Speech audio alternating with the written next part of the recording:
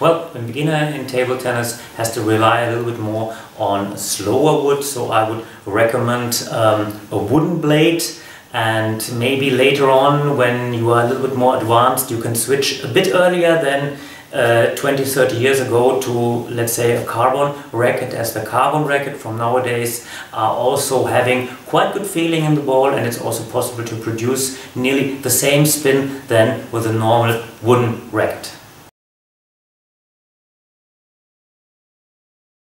I believe especially the 10G rubber has different models, and a little bit softer way, maybe the 10G 64, or maybe a little bit more, the more aggressive way, the 10G 05 is also able to be played by really beginners, as you can also have some variation inside the thickness of the rubbers. And to my point of view, the 10G 05 is a very good rubber, not only for T-Mobile but also for sure for the starters and the beginners.